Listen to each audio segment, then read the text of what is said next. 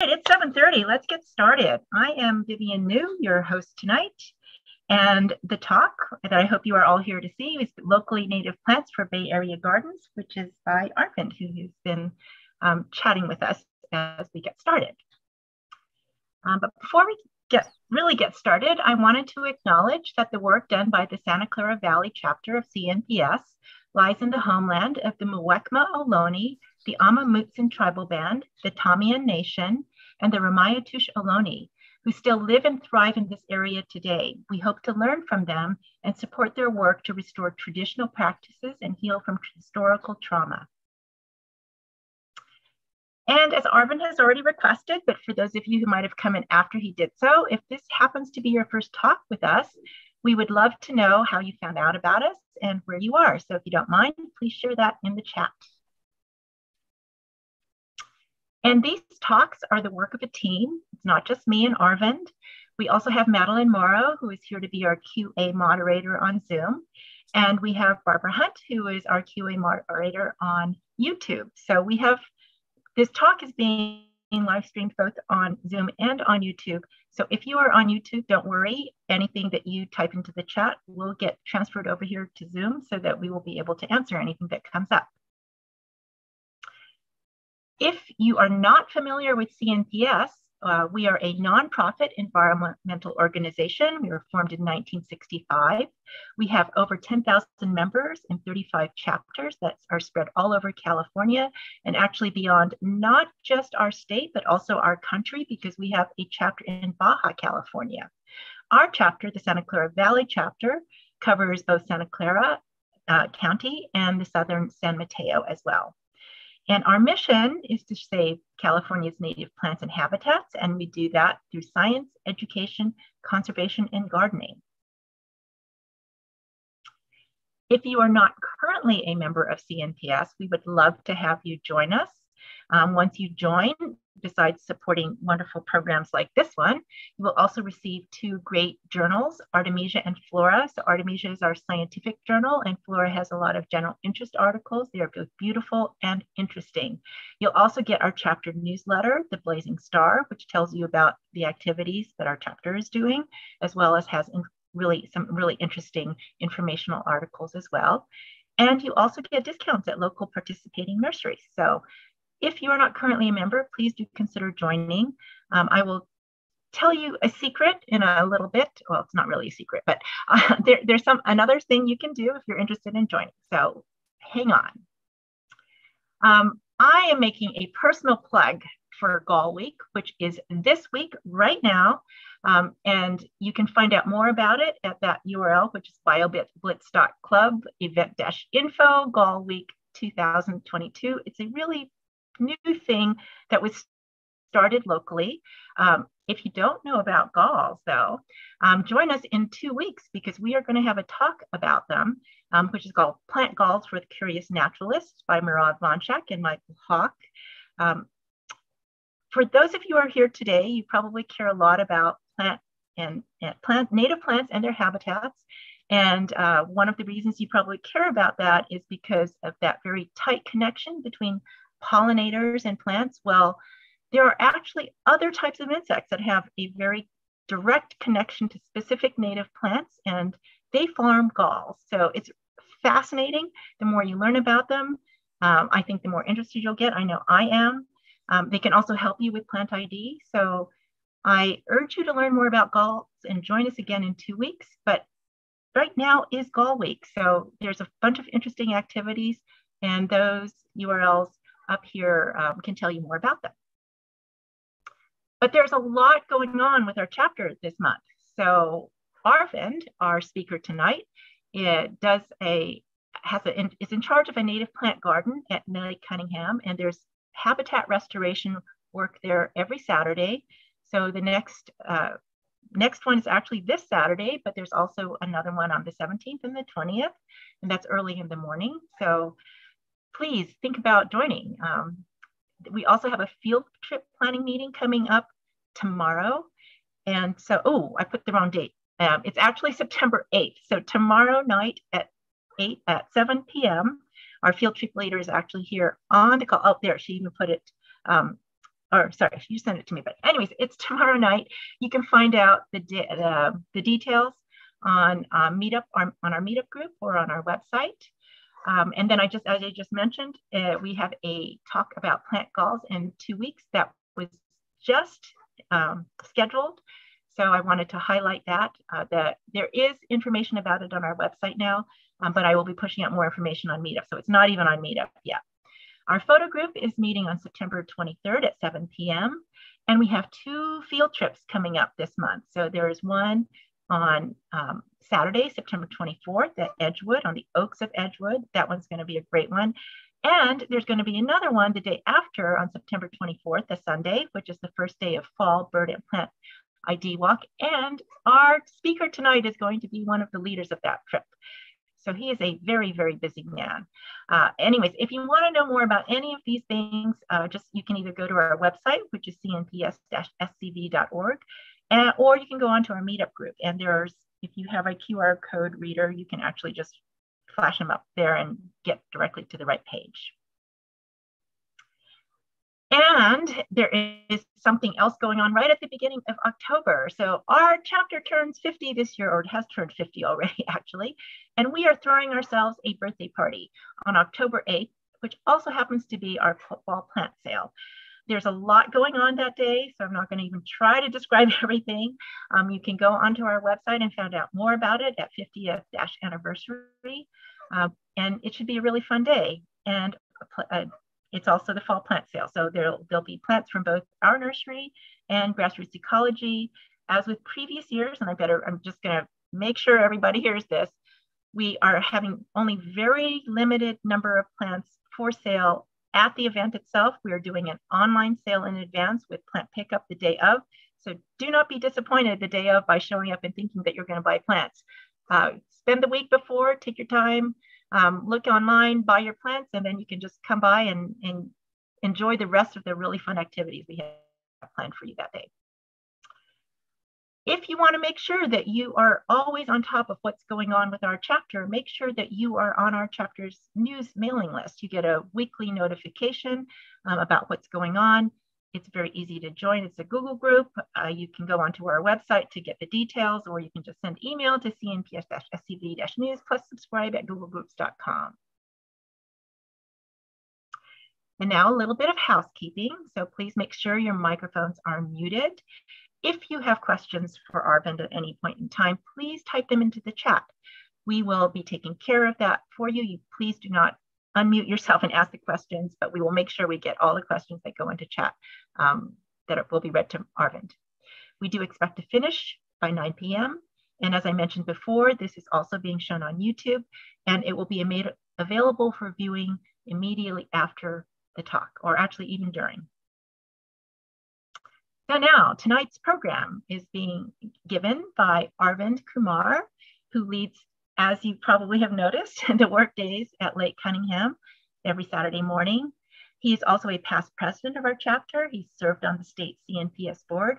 And he says he is an engineer by training, a lazy gardener by choice, which I totally do not believe, Arvind. And he's just a wee bit obsessed with native plants. So Arvind, I am turning it over to you now. Thank you so much for being here tonight. Thank you, Vivian. Can everyone hear me okay?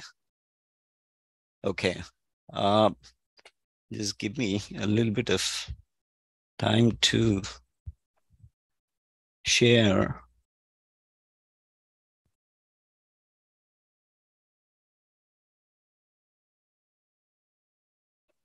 Can you see my slide now? Looks good. Okay.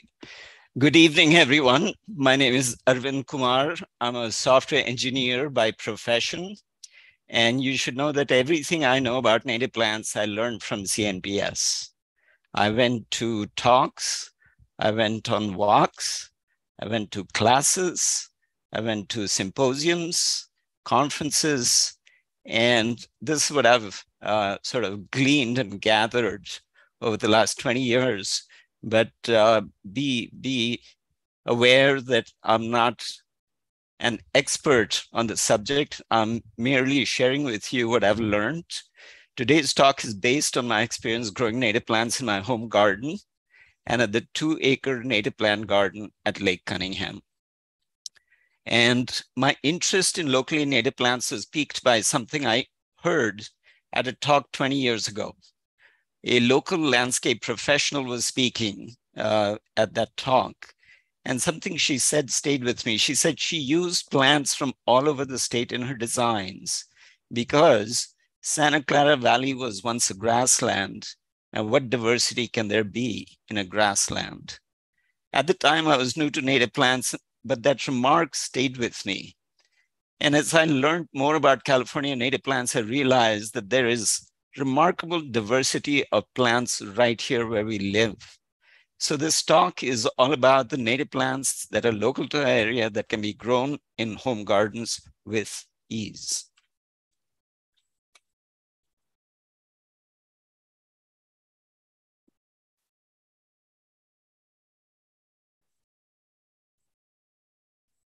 So today we're going to talk about some terms and definitions of what's a native plant, what's a locally native plant.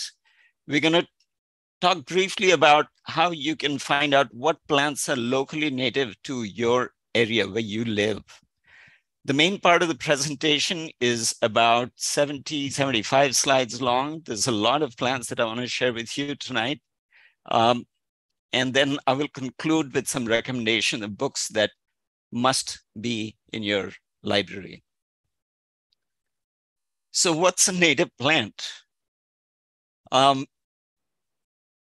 definition that a lot of people use is any plant that occurs and grows naturally in a specific region or locality.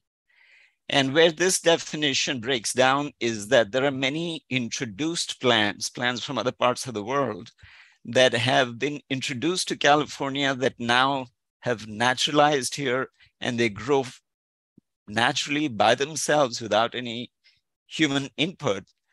Examples are eucalyptus, vinca, and calla lily. These are not native to California, but you can find them in the wild areas of California. A second definition is a plant that naturally occurred in an area before disturbance by humans. And this definition gets close to it, except that it doesn't recognize that native Californians have been in the state for 10,000 or more years.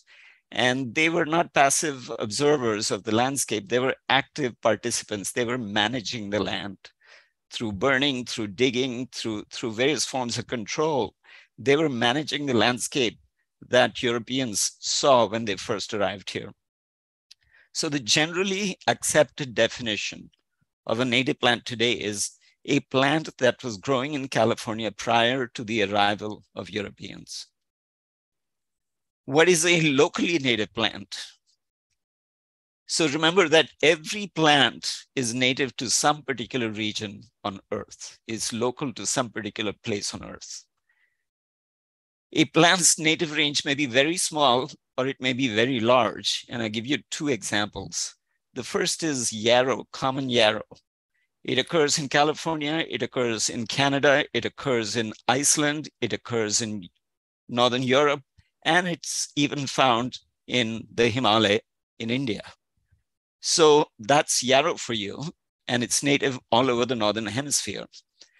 By contrast, we have in Morgan Hill a ceanothus called coyote ceanothus, Ceanothus ferriceae, that occurs only in a very small area over some hillsides there. It's actually adjacent to the Anderson Dam that is being rebuilt. So when we talk about a plant's native range, keep in mind that range may be small or large. In a large state like California, every plant does not occur in every corner of the state. And therefore, it's useful to talk in terms of what is locally native, where you get to define what local is. But local implies a certain area. It could be a neighborhood, it could be a citywide, it could be countywide or statewide. So if you want to find out what plants are native to your location, go to this wonderful website created by the California Native Plant Society. It's called calscape.org. And there's widget there where you can type in your address or your zip code, and it will search its database and come up with a list of plants that are local to that area. When I did the search, it told me that 370 plants are native to where I live. Some radius of where I live, out of which 19 trees, 55 shrubs, 109 perennials, 177 annuals, 27 grasses, and so on. But it also very nicely categorizes them into sun-loving, shade-loving, part shade-loving, and so on and so forth. So this is a tremendously useful resource for you to narrow down your list of what plants might work where you live. So now the main part of tonight's talk, locally native plants for gardens. And I've organized this by size. We're going to talk about large trees, then smaller trees, large shrubs and vines, followed by smaller shrubs.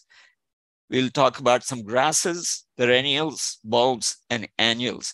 And remember, this is a very personal list of things that I've grown or seen people grow. And it's not meant to be comprehensive. It's actually meant to be something that piques your interest, that sparks your interest into, if you have an empty spot in your garden and you're looking for ideas on what to plant there, I hope that in tonight's talk, you'll come away with some ideas. So let's talk about some tree suggestions.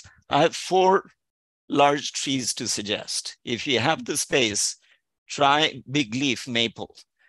This tree is deciduous. It has beautiful fall color. The leaves turn bright yellow. And in nature, it grows near freshwater creeks and streams. So if you're gonna put it in your garden, make sure that it has access to summer water. It's winter deciduous. Its seeds are these winged samaras. When they're ripe, they fall away from the tree like helicopter blades, and they hover away from the tree and land somewhere else. So that's big leaf maple for you. It's called big leaf maple because of all the maples, the leaves are the largest. And I actually collected a leaf from Penitentiary Creek in Alum Rock Park that was fully 2 feet wide, 2 feet. It was growing in the shade, and usually things that grow in the shade, the leaves, the area increases so that they can collect more light. For sunny and hot slopes, try growing the grape pine. This is our pine from the Coast Ranges. It has a rounded canopy, and it's not very dense. So the shade it casts is not very dense. You can grow things underneath it. And the cones are large, and many species of birds will try to get at the pine nuts. Coast live oak is native to our area. It's an evergreen oak, which is found both on the valley floor and the lower foothills.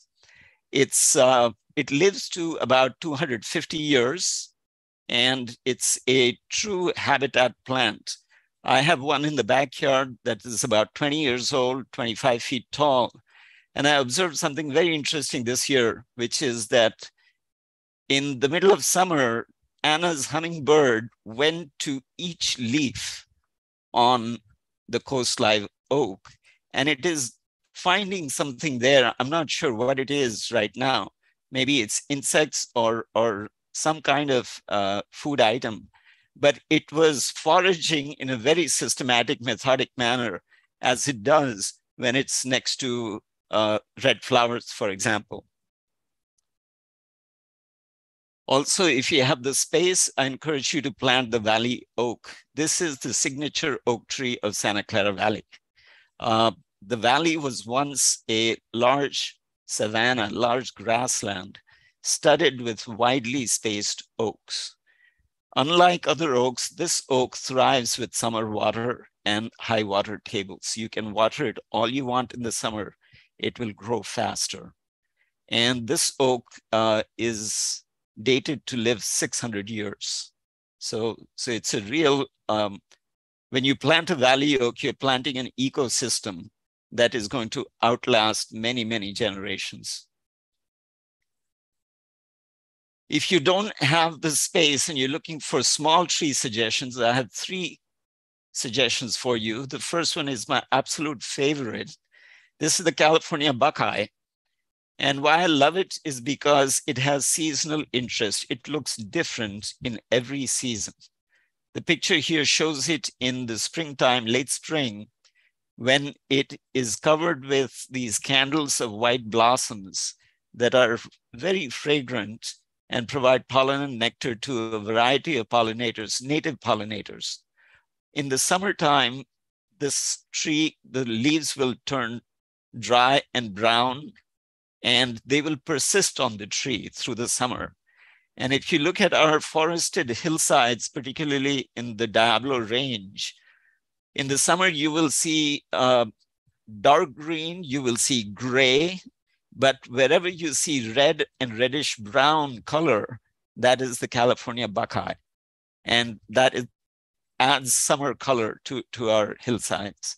In the winter, this is what the tree looks like. It's leafless in the winter, and it has this white, silvery bark and a very interesting, intricate branching pattern. And it's quite striking, even when it is without foliage. Another wonderful small tree is the hollyleaf cherry. Here in the picture, you see a shot that is taken from below the tree. It's covered with cream-colored small white flowers. And the entire tree was just surrounded by a halo of insects and buzzing pollinators. It has incredible wildlife value. The flowers will mature into these green cherries, which ripen towards the end of summer into a deep purple. And although the flesh is not very thick, it is tasty and it is edible. Blue elderberry is naturally a small multi-trunked tree, and its berries are actually a big magnet for songbirds of all kinds. If you want to grow this in a home garden, it does need some pruning and shaping because it suckers very readily from the base because it wants to be multi-trunked. And in a home garden, if you don't have the space, you might want to shape it so that a few trunks remain, but most of the growth is above human height. This plant is winter deciduous. Moving on now to large shrubs, and this is a very, very abbreviated list, but these are plants that I've grown and I can vouch for them. Big berry manzanita is the largest and most common manzanita of the Inner Coast Range. It has beautiful, smooth mahogany colored bark, and it blooms in the winter with these upside down urn-shaped flowers where the opening is at the bottom. And Anna's hummingbird absolutely delights in hanging out and getting nectar from these flowers. Coyote bush is extremely common in our area. It's a pioneer plant, it's evergreen, and wherever there is land disturbance, there's a landslide, there's road cuts, wherever, one of the first native plants to grow in that spot will be coyote bush.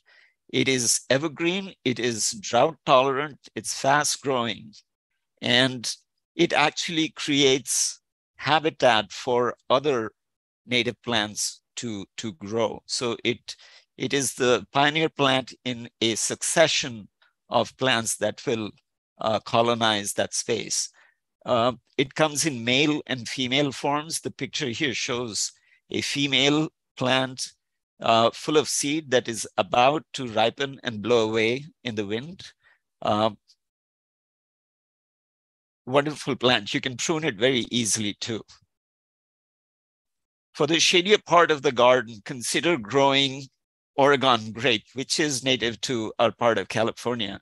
It's very handsome and attractive and low maintenance. You hardly ever have to prune it or shape it. These bright yellow flowers in spring will turn into purple berries in the fall. They're quite tart, but they're edible. Also for shade, I recommend the California coffee berry. Pictured here is the selection called Eve Case, and the berries are large and they're not ripe yet. They will ripen to a dark chocolate color that the birds and other critters like to consume. This is also one of those shrubs that needs very little maintenance. It looks neat and tidy 12 months of the year. The flowers are very small, but they are full of pollen and nectar, and you will attract a lot of native bees and hummingbirds to coffee berry flowers. Toyon is my candidate for the state shrub of California whenever we get one. It's an evergreen shrub with seasonal interest. If you look at it in late April, early May, it'll be covered with small white flowers that are rich with pollen and nectar and attract a lot of pollinators. They will mature to green berries all summer long, which ripen to red in November, December timeframe. And that's when hordes of cedar waxwings and robins and house finches and other songbirds will descend on these shrubs. And there's a lot of activity in this bush in the wintertime. Wonderful plant. This is a golden currant, and it is suitable for locations that have bright shade. It blooms in February, and it will make a thicket. If it likes the spot, it will send out runners and new shoots will emerge from there. I've not had it do that in my garden. Mine is a very dry garden, but Lake Cunningham, where we planted it, it has volunteered and sent out runners. It's very happy and created a thicket in which we see a lot of songbirds, including quail, foraging in that thicket. It's good habitat. And the small berries are also edible and tasty. Its cousin, the chaparral currant, is sun-loving, and in a garden situation, it stays greener longer with some shade and some summer water. This is one of the most beautiful shrubs of California, the pink flowering currant, and it doesn't do well in my garden in full sun, but it thrives in bright shade. The leaves are fragrant, and it looks nicer with some summer water, and you can prune and shape this any which way you like. I want to share with you some suggestions for vines, and I want to mention that in nature, our native vines are usually found growing on existing shrubs and trees. They like their roots to be cool, but they grow up through the shrubs and trees and reach for light, and that's where they flower and set seed. So the shrubs and trees act as a natural trellis for them. This is chaparral clematis. It flowers in the springtime, and in summer, the vine will go dormant, the leaves dry up, but the flowers turn into cotton puff seed balls that persist on the vine. And they're quite decorative. If you've been on hikes in Alum Rock Park, in the summertime, you're going to encounter multiple shrubs, all of them with lots of cotton balls on them. And that's this particular vine. So if you have a toyon or coast live oak, this is something you could train on it.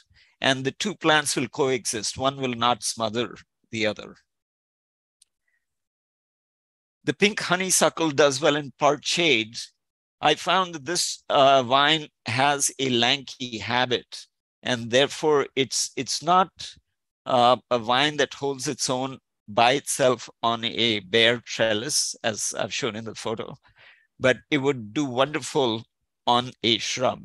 So the picture shown is from a few years ago. This vine didn't survive that particular location. I want to draw your attention to the hummingbird in the photo that never misses out on any nectar opportunity. California has several native grapes. The one in the picture is actually a hybrid between a native grape and a European grape. And the hybrid is called Rogers Red because the leaves turn reddish in the fall. There's a native variety called Walker Ridge, which grows much more slowly, is much lower maintenance than Rogers Red. And its leaves turn bright yellow in the fall. So in my garden, the Rogers Red is slowly dying. It's about 20 years old, but in its place is coming up Walker Ridge, and it's really, truly low maintenance. There are many native morning glories in California, and I've seen hummingbirds come to their flowers. It's a good vine to place in an open location, such as a fence, where they have space to grow and where they can be pruned easily if you need to. Some suggestions for small shrubs. So most of us have constraints on how much space we have in the garden and how many trees and large shrubs we can plant. But we can always make space for small shrubs. And I'm going to give you a short list of my favorites. The first one is California sagebrush. And its strong point, really, appearance-wise, is that in the winter and spring, it is covered with new foliage that is silvery gray, and it just looks beautiful at that time of year. It supports many kind of organisms, and you may observe spittlebugs, different kinds of galls. You might even encounter towhee nests inside one of these. So it's an all-around good plant for habitat. In nature, you're going to see this occurring on slopes.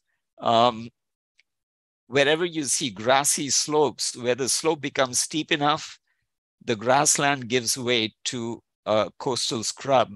And this is the dominant plant in that coastal scrub community because it has deep roots and it binds the soil really well. Wherever you see this growing, you're unlikely to see landslides. So if you have a slopey backyard or something, this is a great plant to put there. Another wonderful plant, California buckwheat, is locally native to our area. Its great quality is that it starts blooming when most of the spring blooms are finished. It starts blooming in late June, July, and it has these beautiful white pom-pom flowers that are full of pollen and nectar, and you will encounter insects and butterflies you've never seen before if you plant this plant. When the flowers turn to seed, the inflorescence turns bright red or copper, and it's attractive in its own right. It's very easy to propagate. So if you have one plant, you can very easily make more plants out of them from cuttings. Sticky monkey flower is native to our hills, and in the garden, I find that it prefers some shade and some summer moisture. Also, like the California buckwheat, you can easily propagate this plant from cuttings. Black sage is the only locally native shrubby sage. All the other shrubby sages come from Southern California or Central California. Why I love this sage is because of its aroma. It's strongly aromatic. It flowers profusely in the springtime and will attract all manner of bees and hummingbirds. In nature, it goes a bit crispy in the summertime. But if you give it a little bit of summer water, you can keep it looking nice and green. Blue witch likes to grow in the shade of adjacent shrubs. You'll rarely find this growing in full sun. And in the summertime, in response to summer drought in my garden, it will actually drop all its leaves, but the stems remain green and the leaves will come out again with the winter rains. I have a few suggestions for grasses. Keep in mind that all our native bunch grasses are actually perennials with deep root systems. They bind the soil, they capture carbon in their tissue underground, and they provide food and habitat for local wildlife. The first one is a shade-loving grass called Torrey's Melic. And I planted this in the backyard, and it has volunteered happily and readily in all the shady parts of the garden. It's about a foot tall, and it looks attractive 12 months of the year. Usually in grasses for maintenance, I will cut them to the ground in December to rejuvenate them and have new growth the following season. Its cousin is the California melic, which is about 2 feet tall, maybe 2.5 feet tall. And it has larger seed heads, which turn this golden color in the summertime. And it looks very attractive to me. One of the reasons I like grass in the garden is because the flowering stalks just move in the air with the slightest breeze. So it's like the grass is waving or dancing in your garden. It adds this dynamism to your landscape. So California melic is a wonderful plant for the garden. This is our state grass, purple needlegrass, and it grows to about 2.5 feet tall. It volunteers readily in my garden. And when it's in peak bloom, the flowers or seed heads have this distinct purple tinge to them that's noticeable, hence the name purple needlegrass. It has a younger, smaller cousin called nodding needlegrass, Staphycernua, and this is shorter, about a foot or 18 inches tall. And it is more dainty, more delicate, and it fits smaller beds better. So keep that in mind if you're looking for grasses. Pine bluegrass is a compact bunch grass. It doesn't take much space horizontally, and even vertically, it's about a foot, 18 inches tall. Its seed heads, its inflorescence has seasonal interest. It changes from purple to green to tan, and it just looks very neat and tidy the year round. In late fall, in December, I will cut this down to the ground, and it comes back new. Very, very long list of perennials. I will go over them fairly quickly, but if something strikes your fancy, please make a note. I talked about yarrow before. It's native to California, and naturally in nature, you will find that this goes brown and dormant in the summertime. In the garden, if you give it summer water, it will stay greener longer. You can also cut it to the ground in the winter each year to renew it. Narrow-leaf milkweed is our local milkweed. It's sun-loving, and it appreciates occasional summer moisture, and it stays green all summer long with very little water. It attracts all kinds of insects. You will actually see aphids on this plant, but do not be concerned. Those aphids will not kill the plant, and they will not go anywhere else. They like the milkweed so much. And once you have aphids, you're going to get ladybugs and other beetles that like to feed on the aphids. So I used to worry about the aphids, and I stopped worrying about them because the plant is happy and the critters are happy. So who am I to complain? This is also the host plant for many butterflies that will lay their eggs on this plant, including the monarch.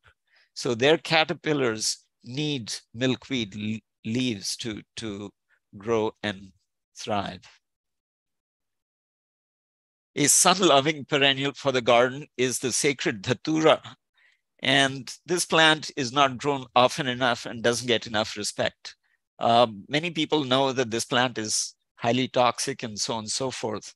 But as long as you don't ingest it, it's no danger to you or anybody else. I've grown it in my garden. I've grown it at the park.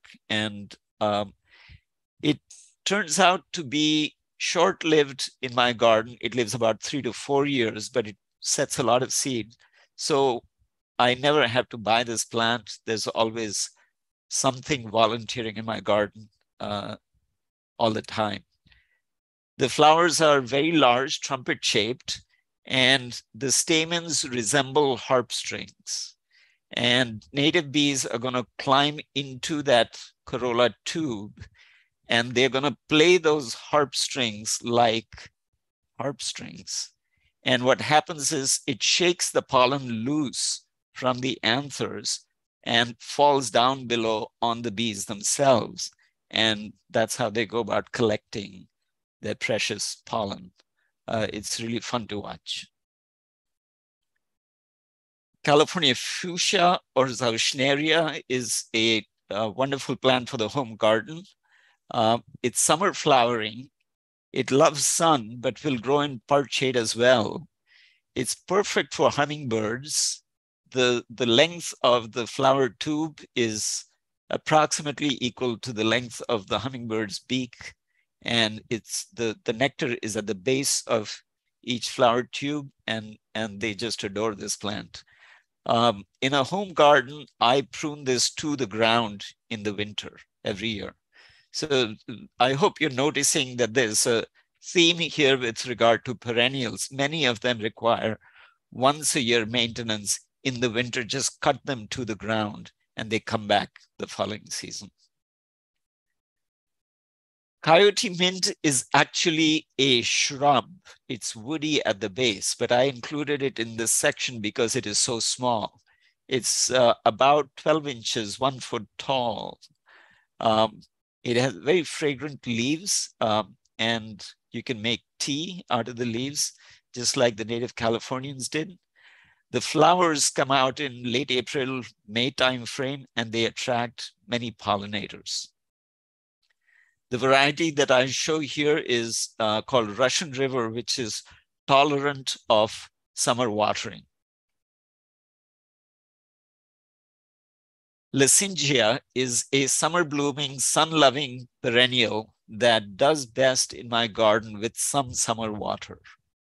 And you can see a bee actually in one of the blooms near the center of the photo there. And talking of grasslands, checker bloom is native to our grasslands in the Bay Area. And it's a very fine, delicate perennial where the leaves hug the ground, but the flower stalks will try to come up above the foliage. And they're very attractive. What I found in my garden was that this plant needed some summer water. It's not happy going completely dry. California aster is somewhat larger. It gets to about 2.5, 3 feet tall when it's happy, and it makes a big ball. This picture is taken in October of 2005, growing by Guadalupe River. It flowers in the summer and it attracts many, many, many pollinators. For maintenance in a home garden, again, you would cut this to the ground in the winter and it will come back fresh next season. For the shadier part of the garden, consider hummingbird sage. It has a wonderful aroma both to the leaves and the flowers attract hummingbirds, so it's well named. And in nature, it will go a bit crispy and dormant in the summertime. But you can rejuvenate it by pruning it to the ground, except that last node. Keep that last node and the new growth will come out from that last node. For the shade-loving, shady parts of the garden, woodland strawberry is a great, utterly low-growing, about a few inches, if that, ground cover. It expands quite happily and readily. It sets out tiny strawberries, which will be eaten by your neighborhood birds if you don't get to it first. So it's a nice ground cover if you have shady patches. Also for shade, Douglas iris does very well. It is deep-rooted and stays evergreen the year round. It will flower in the spring, and usually flowering is enhanced with some light. So if it gets morning sun or bright shade, it's going to flower more for you.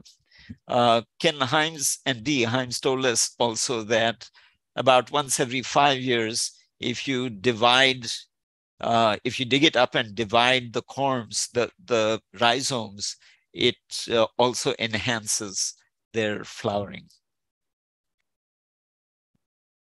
Also for the shade and moist parts of your garden, consider the Western bleeding heart. It has beautiful fern-like leaves that look nice even without flowers. And when it blooms, the hanging bleeding heart-shaped flowers look very decorative. In the summertime, this plant will disappear in my garden. There are no dry stalks to clean up, nothing. It just withers away, goes away. So it's really low maintenance, and it comes back with the winter rains.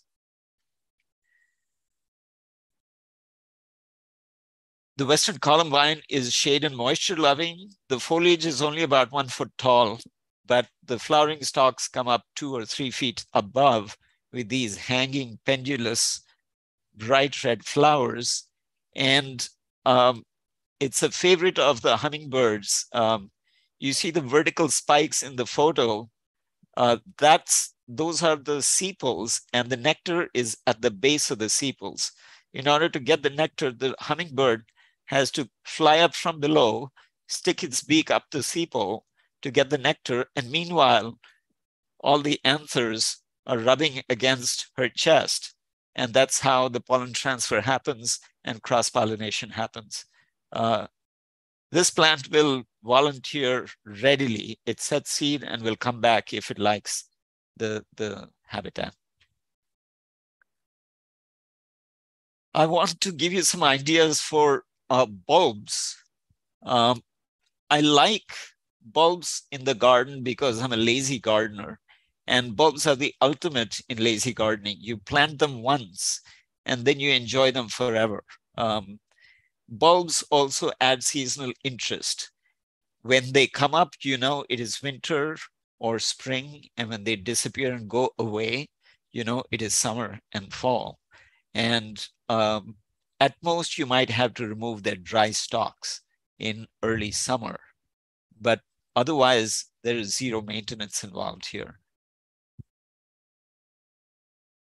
Meadow onion is sun-loving. It does very well in my garden. It's been there for at least 15 years, and the only maintenance I have to do is collect the dry stalks in early summer to just tidy up the beds. That's it. It produces a lot of seeds, and my garden is rife with songbirds, ground feeders that find all kinds of food on paths and in beds left behind by bulbs like this. Blue dips used to be called blue dicks, but now blue dips is sun-loving, and if it's happy with the situation, will colonize and expand. It's a nice marker of spring in the garden. Wild hyacinth also grows very easily in the garden, and it's sun-loving. Pretty face, another wonderful bulb to grow in the garden, grows very easily. And finally, Ithuriel spear. This plant will lay dormant in the ground until the rains come, and then you will see in December, January, the leaves coming out, and then it just lots of foliage covering the ground, but no sign of flowers. And you wait and you wait and you wait, and round about May, the foliage starts drying out. And that's when the flower stalks will start poking up through the ground. And this is what it looks like in May. It's really low maintenance, it's bulletproof, can't kill it. One thing I should mention about most of our California bulbs are really dry summer bulbs. So you don't want to put them in a bed that gets summer water on a regular basis. The bulbs will rot and die. There are some bulbs that come from Northern California that can tolerate moist meadows, summer meadows, but the ones I've talked about are all summer dry bulbs. Let me talk to you about some of my favorite wildflowers. These are annuals. Ruby Chalice clarkia is among the last to bloom in my garden. It's common on our hillsides, very, very attractive. Its cousin is the elegant clarkia. It has a different habit. Ruby Chalice is more mounding, and this one is more vertical and tall, and therefore it's suitable for narrow beds. And this will grow in full sun as well as part shade. So it's quite amenable, and if happy, it will volunteer from last year's seed stock. For the shady part of your garden, consider Chinese houses. It will reseed happily if it lives that long. In my garden, there's a snail and slug problem, and I have a hard time keeping it alive, keeping it safe from the snails and slugs. So if you go with this, make sure that you protect it against these mollusks. The state flower, the California poppy, I feel like smiling every time I see it. It lifts my spirits. And I don't see enough of it in our gardens. It's so easy to grow. And there's a technique for managing it, which is that when it is done flowering and has gone to seed, the stalks and the leaves turn a pasty white. And many people think that looks unattractive, and therefore it's not a good plant to plant.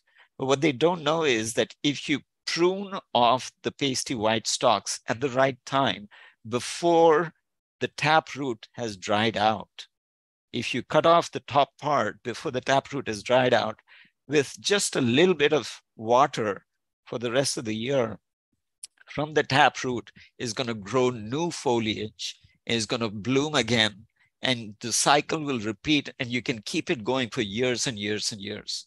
So that's the trick to having poppies in your garden 12 months of the year. A good companion for the poppy is Globegilia for color contrast and also for ease of growth and vigorous reseeding. They look good together, and once you have them in a bed, you'll always have them. If you have a sunny but moist part of the garden, consider growing meadow foam. There are many varieties available. This particular one is called sulfur meadow foam. It's native to San Mateo County.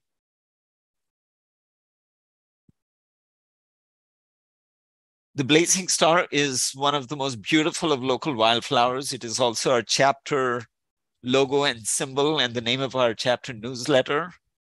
It's easy to grow, and more people ought to grow it.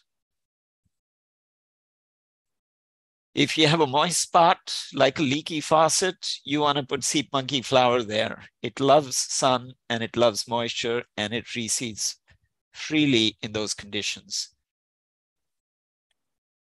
The wind poppy likes shady spots, and it's one of the more diminutive of wildflowers. It's barely 6 inches tall, maybe 8 inches or so. And its flowers, when they open, they're always facing away from the sun. Very nice, colorful plant.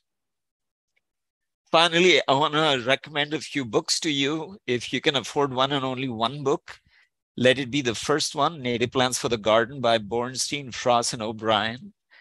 These three authors, between them, have over 100 years of experience growing California native plants.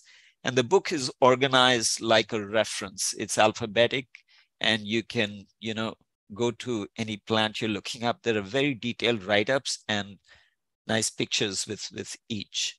The second book is dear to our chapter. Helen Popper is a chapter member, and she's also an economics professor who attended the chapter's Gardening with Natives meetings 20 years ago and took copious notes at those meetings. And out of those notes, she wrote this amazing book that is organized by calendar months. You can open it up to September, and you will get many ideas for what you could be doing in your garden in September, whether it's planting, whether it is pruning, various maintenance tasks. All of that is nicely organized, and her writing style is really evocative and lyrical. I highly recommend this. I think that's all I want to do at this point. I will stop here and take questions. So thank you very much. Thank you, Arvind. We have a few questions in the chat. Please put in more. Someone was asking about whether elderberries are poisonous to animals, and as I said, I know birds eat them very readily. I have a steady stream of birds visiting my elderberry. I have made jam and syrup with them. It is recommended that you cook them before eating them. I don't know anything about other animals. And I can speak a little bit to that. So there are two kinds of elderberry in our area. The more common one is the blue elderberry that I talked about. All parts of the plant are not edible by humans. So any green tissue, including stems, branches, leaves, are not to be eaten, or even the unripe berries. But once the berries ripen to blue, light blue, the berries themselves are edible. People eat them, they make pies out of them, they make wine out of them, and so on and so forth. The second kind of elderberry in our area is in the Santa Cruz Mountains. It's called red elderberry, and that is toxic to humans. So you never want to eat the red elderberry, but you're not going to see it that commonly unless you live in the Santa Cruz Mountains or some shady, moist mountain habitat. Okay, and there was another question about whether checker bloom looked like was a mallow, and I actually didn't look it up, but I pretty much remember it is in the mallow family. Am I right? I believe it is in the mallow family. It might even be called checker mallow, but I go with checker bloom. Sidalcia malviflora. Flowers like mallow, right? Malviflora. And I also want to point out that that these are local natives, but people have different habitats. And I know tons of people in Santa Clara Valley, not just Arvind, have globegilia reseed like crazy. It will not reseed in my garden. But I have bird's eye gilia. So there's a lot of beautiful gilias. And so with annuals, you want to try them and see which ones are happy. And Vivian pointed out that we have native plants for the garden in our nursery store. So if you're buying plants, you can add that book to your order and pick it up, either if there's a pop-up sale or at our sale in October. And let's see, do we have other questions? Barbara, am I missing any? Oh, yes. Somebody wanted to know if the PowerPoint slides will be available. So I wanted to know what you thought about that, Arvind. I'm happy to make them available. And I want to add that if If some of the material we covered was known to you, I encourage you to use these slides and give talks of your own to your neighbors, your friends, whatever, spread the word. The more of us engage in this, the better off we all are. Okay, so we have some questions coming in. What are the best places to get native plants in the Bay Area? And so, of course, we have our native plant nursery. Cowscape lets you, if you go on Cowscape, you look up a plant, it will tell you what nurseries are known to carry it. You have to check with the nursery. I have experience with buying, in terms of commercial nurseries, in terms of nonprofits, besides our nursery, Grassroots Ecology also has plants, and they tend to carry plants that we don't, and vice versa. And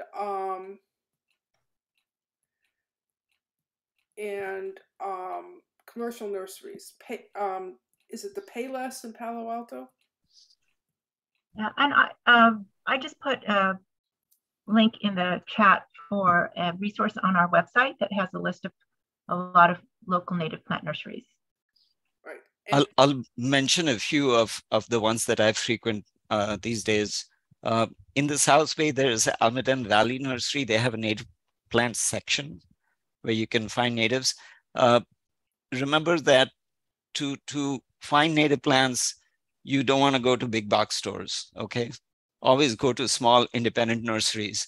And if they don't have the plant you're looking for, first of all, have the scientific name of the plant with you. And if they don't have it in stock, ask them, can you order it from Sunset? Suncrest. Sorry, Suncrest, thank you. So they will be happy to special order it for you. It may take a week or so when the next truck arrives.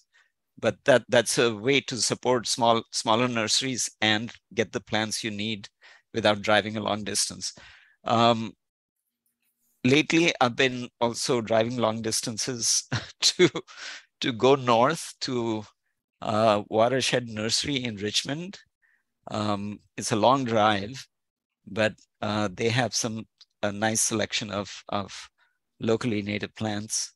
And sometimes also stop by at Annie's Annuals. They have a native section. As you enter immediately on your left, there's a row of native plants.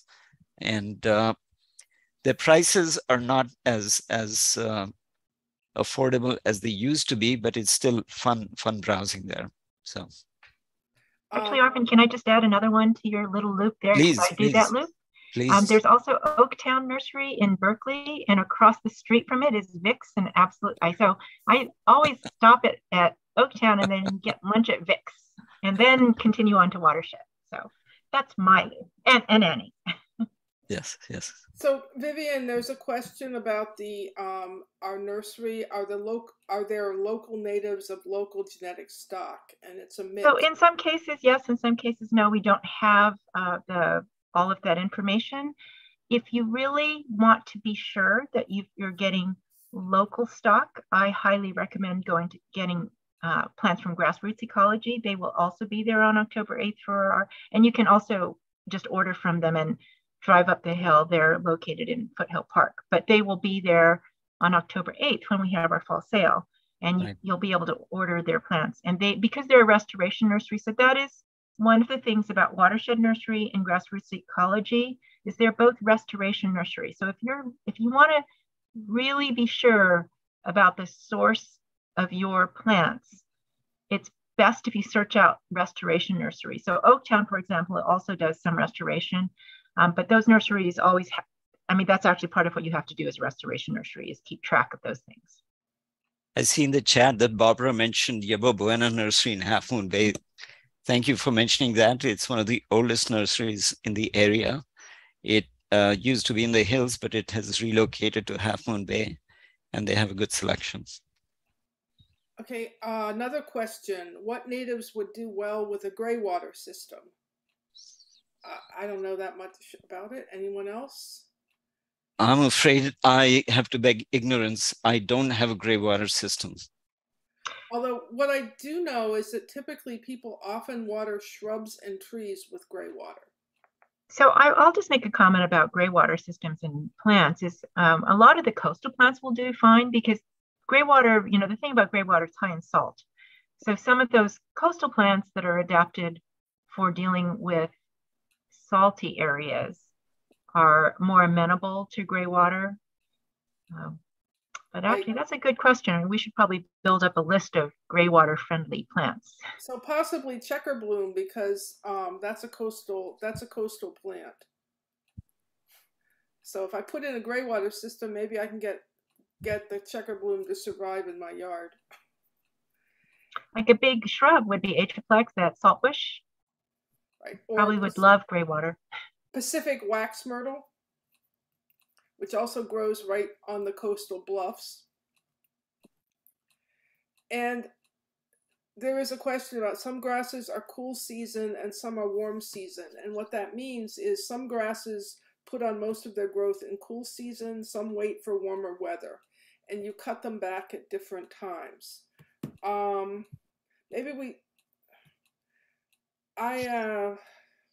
All the grasses I talked about are cool season, so you can cut them back in the winter. I think for contrast, deer grass in the picture behind me is not locally native. That's why I didn't include it. Is a warm season grass.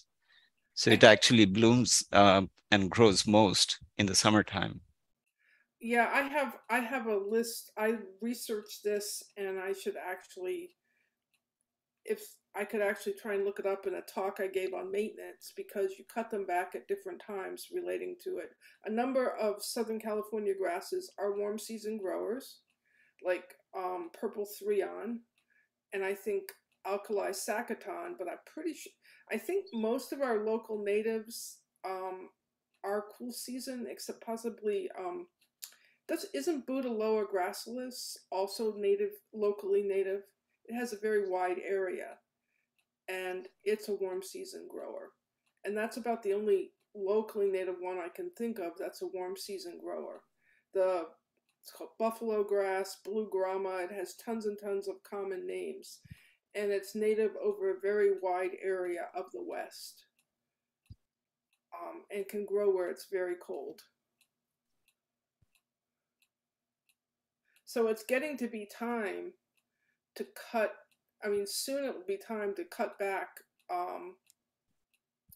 a number of the cool season growers if you want to cut them back before they start their new growth.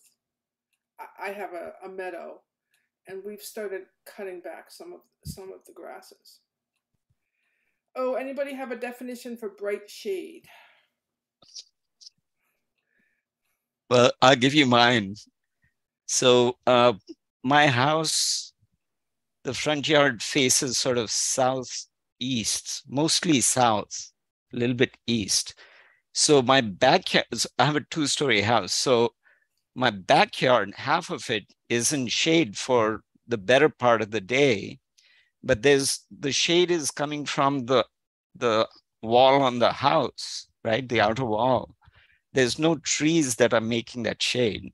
So if you sit in the backyard, you're looking up at the sky. There's a lot of light, even though I'm in shade. So I call that bright shade.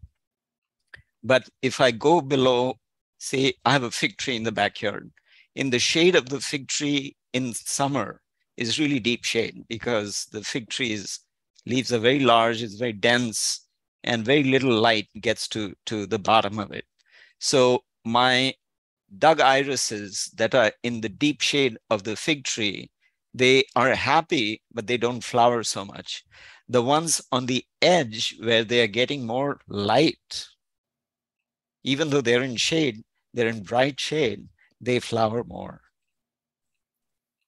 Okay, there's another question here about indicating each plant, whether it's full sun, bright shade, or shade. And I'm gonna make a point about this because Arvind mentioned Cowscape, which is this really great database for gardeners. And if you use Cowscape, and I frequently use this, it will tell you what its sun requirements are. It will show the ultimate size. It even has a silhouette of how it tends to grow, how much water it wants. It's a really, really, really useful resource. So instead of us making lists these days, more and more people are actually using CalScape as a resource. And the state has put a number of resources into making CalScape better and more robust. So I highly urge any gardener to start using CalScape as a resource. It's not an app that you get on your phone. It's something, it's web-based database. So on, any way that you connect to internet, you type in CalScape and you get into it. And I know Vivian gave several talks about using CalScape if you really want to get into all the bells and whistles, which you don't have to. You can just use it just to say, okay, let me look up again, what kind of requirements does checker bloom have? And so CalScape is a native plant gardener's friend. Bookmark it on your computer. And end of ad. But I absolutely adore CalScape, and it's really, really, really useful. And it's helping me put plants in the right place. Let's see. Amen. Okay. Susan says, laundry to landscape is better for fruit trees for the nutrients it provides. Brett Tucker, what plants are rabbit proof? In my experience, no young plant is rabbit proof. Every young plant I put out in my yard has a little chicken wire fence around it.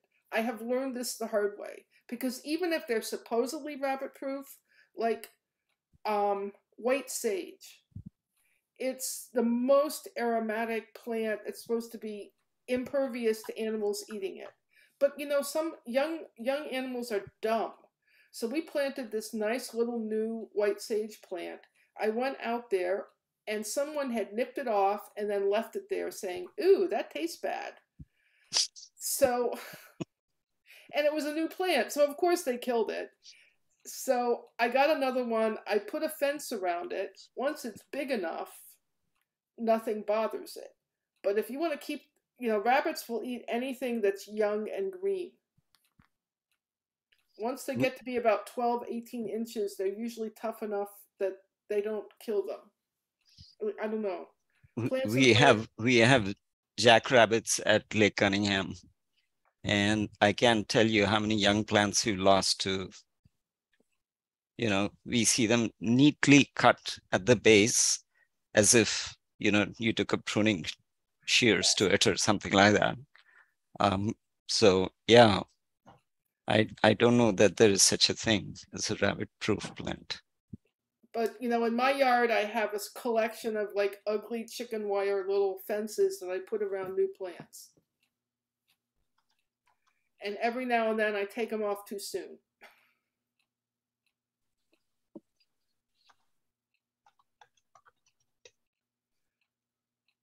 Well, also there's a suggestion that Valley Water would probably know what plants work with gray water because they have that laundry to landscape rebate program, but I don't know that they have a lot of native plants in the list, but they might have some. Okay. Question to Arvind or anyone, do you have a favorite book that covers propagating California native plants? I'm a casual propagator. I propagate some plants in the garden, but I'm not a horticulturist or nursery professional. There's a book put out by the Santa Barbara Botanic Garden called Propagating California Plants by Dara Emery. It's a very slim book, and it's mainly a very large table of hundreds of plants, native plants, and the best way to grow them. So it's considered to be a reference if you're so inclined. One good source of information is on Facebook. There is a group for California native plant propagation. And there are many knowledgeable people on that list who are running nurseries or doing restoration work. And they're exchanging notes. They're doing peer-to-peer conversations. And you can learn a lot by just lurking and listening. Okay. Carrie Olson also said that there's propagation info in Helen Popper's book and Nevin Smith's Native Treasures, which is another book that I actually really like. For the plants it covers, it's very useful info. So another question, Arvind, how has your plant maintenance changed with the latest drought situation? Well, to be completely honest, I have lost several large shrubs in my garden in the last 2 years.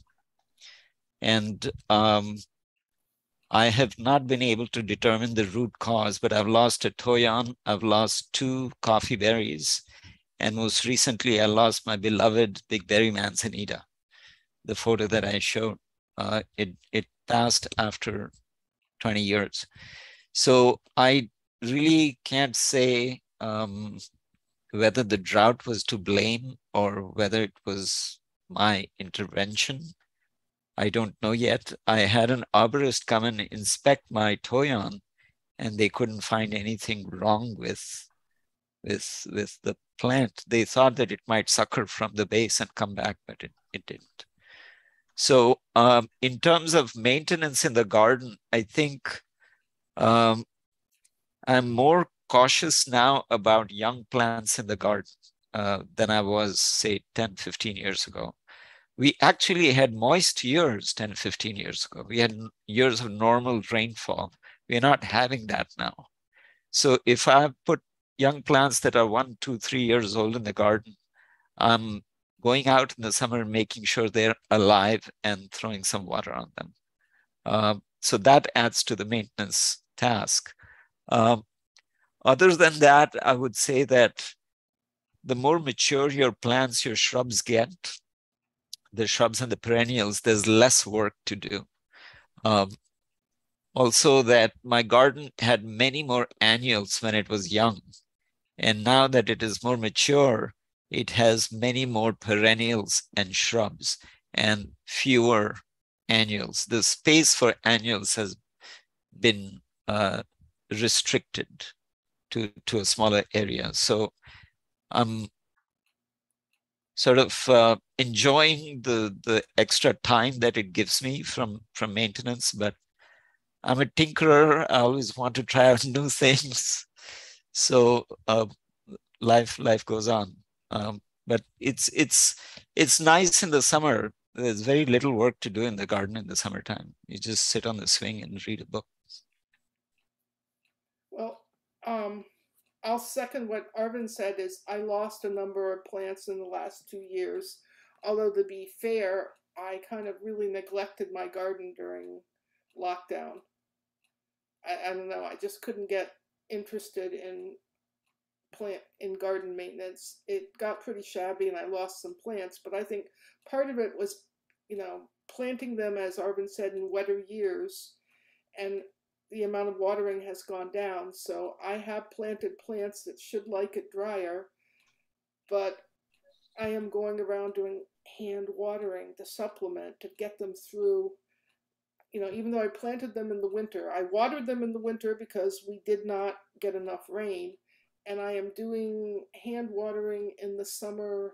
I've been hand watering, and I hope things will be okay because it's been too hot to water anything in this heat wave. So yeah, you have to keep your fingers crossed. And now I really do think about planting a plant is, do I have do I have the time to maintain this until it gets established? Which is what Arvind's saying. Yeah. So this winter will kind of be a test, this hopefully of how my maintenance, how my watering schedule has done. You know, you walk the tightrope of not overwatering and not underwatering with new plants. And when plants are young, they can tolerate more water than when they're mature.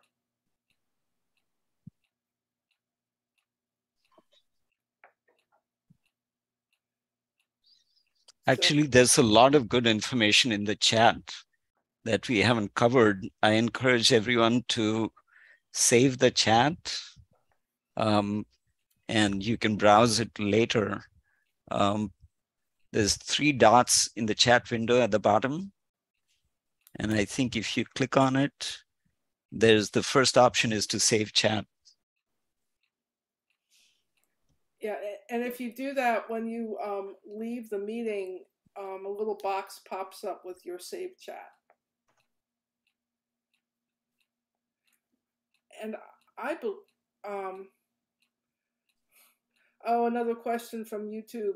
Should we be planting plants from the further south now? This is a big question that I think is a little too big for us to answer now in terms, I know, okay. In my yard, because I am not adjacent to wildlands, I have planted Southern California natives in particularly difficult sections where it's very hot. Right along the road by my driveway where there's tons of reflected heat, I have a globe mallow, Asphaerocea fendleri, that's thriving and reseeding. And many local natives there, because of the artificial environment, it is too hot for them. The white sage, which is a Southern California plant, is very happy at the front of my house where many plants have died because my house faces west, and when you have sun hitting a west wall, you get a ton of reflected heat. But I think there's been articles in the CNPS magazines about this. If you live on the edge of wildlands, you really need to think carefully and use local natives so you're not diluting, you're not introducing genes into the wildlands. That's a very, very important point. I want to mention that I don't want to give people the impression that I only grow local natives. So if you see my garden, I have plants from other parts of the state as well. I'm a tinkerer. And like Madeline said, there are plants from Southern California that do really well in certain parts of home garden environments, which are, man-made environments. Our gardens are not the natural areas around us. So I think it's fine to plant plants from other parts of the state, as long as you make sure what Madeline mentioned, which is that if you're next to a wildland interface, wild area urban interface, then you don't want to introduce plants in your garden that might hybridize and contaminate the local native gene pool. So that's a concern if you live close, if you have a big ranch, you're close to a county park, for example. For most of us who live in urban areas, you can plant whatever you want. The topic for today's talk is really to encourage all of us to give the local natives a chance, to introduce you to what local natives exist that make for good garden plants. And if you have the right corner, the right spot in your garden, they will do just as well as any other plant. The bigger philosophical question of global warming and should we be planting Southern California natives on a mass scale? That's a big discussion. I don't want to go there, but I know what my answer for that is. I think we should be trying to reverse, global warming, produce less CO2, conserve the ecosystems, not just give up and say can be done, and we might as well,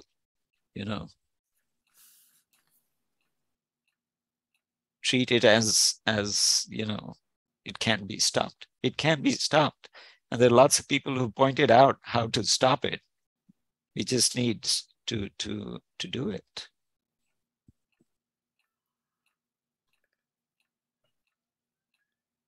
Okay, Arvind, are you using Western vervain anywhere? I'm so glad you asked. It's one of my favorite local perennials. It's growing in Lake Cunningham Park, and it's it goes winter dormant, comes up in this spring and summer, and it's loved by butterflies. A lot of skippers and other butterflies come to the flowers. In the summertime, it sort of dries up and goes dormant, but it's not dead, and it comes back in the winter with the rains. What scientific name are we dealing with here? Verbena laceo-stachys. Oh, that, okay. It's sort of flat, low growing, except for the flower stalks that come up maybe 6 inches or so. And it will volunteer. If it's happy with the situation, it will volunteer. I think I put the name in the chat. That's right. Laceo.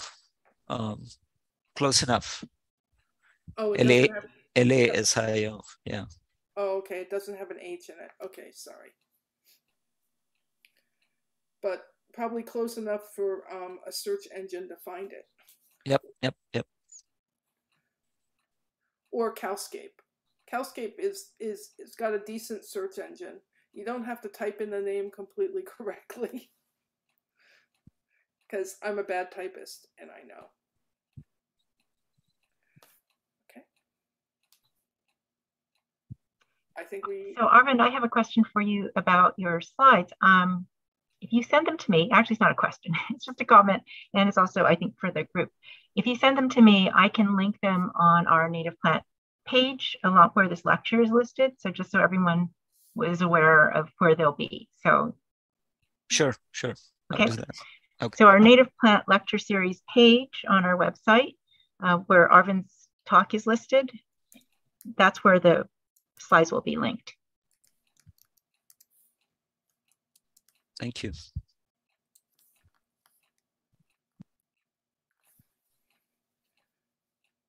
I didn't type in the whole URL, but if you go to our website, there's a menu across the top, and you can click on that the native plant lecture series button.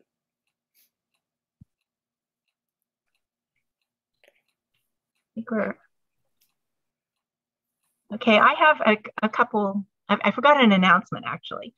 So CNPS is having a conference toward the end of October, and our chapter is giving out scholarships for students in our chapter area, either students who live in our chapter area or are going to school in our chapter area. So if you are a student, or if you happen to know a student, we are still accepting applications for those scholarships, and we have a number of them. So if you know several students, tell them about it, and you can find out about it on our chapter website, which Madeline just put cnps-scv.org. It's right there at the very top of the page, and we would love to get more applications from students because we want to help more students attend the conference. It's going to be a great conference, so for the rest of you who are not students, I'd still urge you to go and check out the conference because, oh, and thank you, Carrie just put in the conference website. So that I think that's going to be a really interesting conference. A lot of great talks, both horticulture and plant science, restoration, everything. And so think about attending. There's also field trips and workshops before the conference. So if you don't have time to go to the whole conference and there's something you want to look at, learn about, I would also still suggest looking at that website because there are a number of really interesting workshops going on before the conference itself. And you don't have to register for the whole thing. You can also get tickets for individual days. And as Vivian said, there's different sort of tracks. I'm not a plant scientist, and I'm going to attend a number of the horticulture and also some of the conservation talks. That's my plan. So we're right at 9 o'clock, which I think is drawing us to a close. I didn't want to pitch our Gall Talk because it's just freshly scheduled. So 2 weeks from today, same place, same channel, we'll be having a talk on galls by Michael Hawk and Murad Vonchak. And this is Gall Week. So get out, find some galls and put them on iNaturalist, because it's really a fun thing. And it does actually help with plant ID once you get to know them. So Arvind, Madeline, any other closing comments, thoughts? I just want to thank Vivian and Madeline for setting this up, and for everyone who's attending on a weeknight to make time. Thank you. And you know, if you've come away with a few ideas for things to do in your garden out of this talk, I will consider this talk to be very successful. So thank you very much. Yeah, thank you, Arvind. Oh, and thank you, Barbara Hunt, for taking all the information from YouTube and making sure it was flowing. Thank you, Barbara. Yeah. All right. Good night, everybody. I'm going to be ending the session now.